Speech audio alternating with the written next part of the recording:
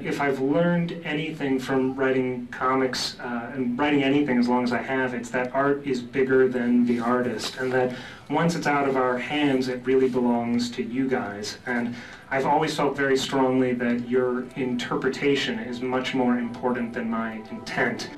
But for the most part, I'm just grateful to have written something that can be seen, in many different ways and is worthy of being studied. So, with that in mind.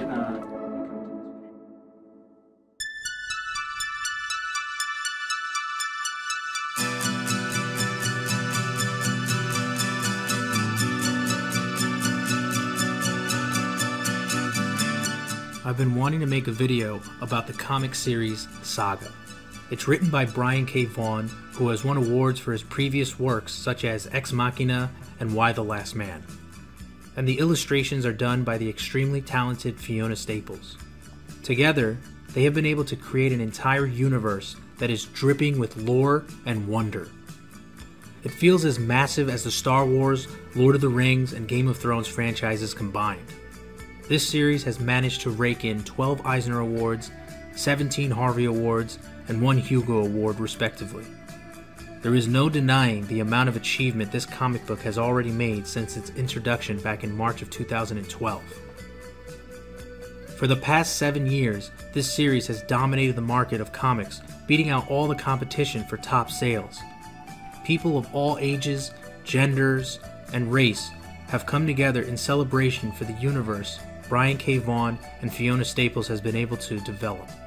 This space epic is more than anything I could have ever wanted out of a story, and more. It has given us the most realistic characters that I have ever seen. The way the adventures unfold are engaging in every way possible.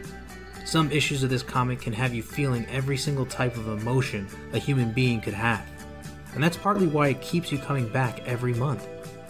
You fall in love with all the characters within this chaotic world. Brian K. Vaughan doesn't just streamline them to fit the mold of a typical protagonist and then sprinkle in a few flaws here and there. He takes their flaws and brings them front and center and forces each and every character to make extremely difficult and sometimes heartbreaking decisions. And as we watch the characters grow, we grow with them as well.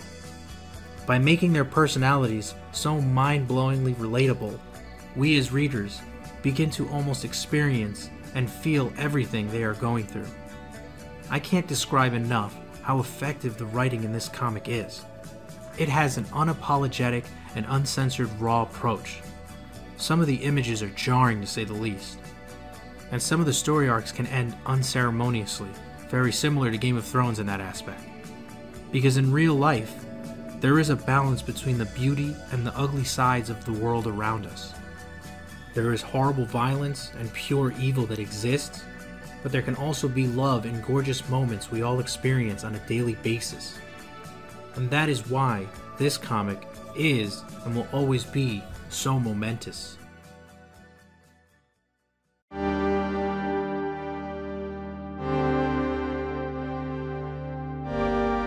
Now I want to dive into the awe-inspiring and extraordinary job done by Fiona Staples.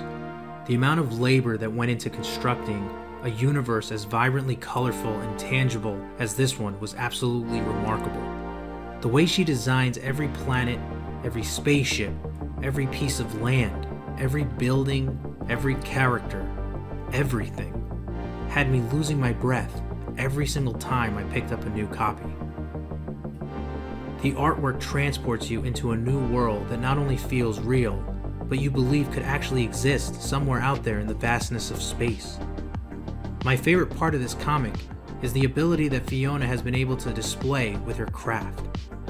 It literally is a Pandora's box of imaginations filled with endless possibilities.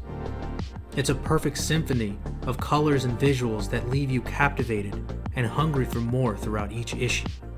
Some of the images are so absurd, they leave you speechless, but also leave you with a sense of yearning to see what else will come in the next page. After looking back on Saga, the one thing that has forever stuck with me is a line written in a novel within the story itself. Find meaning in the meaningless. And I think that is what makes this space epic so massive and why so many people have connected with it. This comic is simply art imitating life. There are wars destroying worlds, people fighting for love, their children, and for their families, a prince who doesn't want to continue on in the destructive ways of his family legacy, reporters who seek to let the truth prevail, but ultimately have to keep their gay relationship secret or else facing imprisonment, segregation between the two different races at war, which echo all too similar aspects of our societies throughout history, and the list goes on and on. This world is full of corruption and bloodshed and meaningless violence, but the characters who inhabit this world, the characters we are following, are on a quest to find meaning in the meaningless.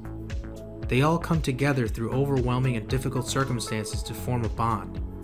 They find comfort in connecting with one another, and it's heartwarming every step of the way.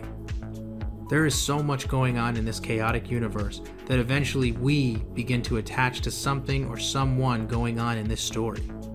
And it's in this aspect that has truly become a worldwide phenomenon. The way this comic book has been able to garner such a widespread fascination and connection among fans is one rarely seen in an independently written comic book. Just like how Alana and Marco were able to see past their own differences and fall in love simply by reading the same fictional novel within this story, many fans have been able to connect by reading Saga, like life imitating art.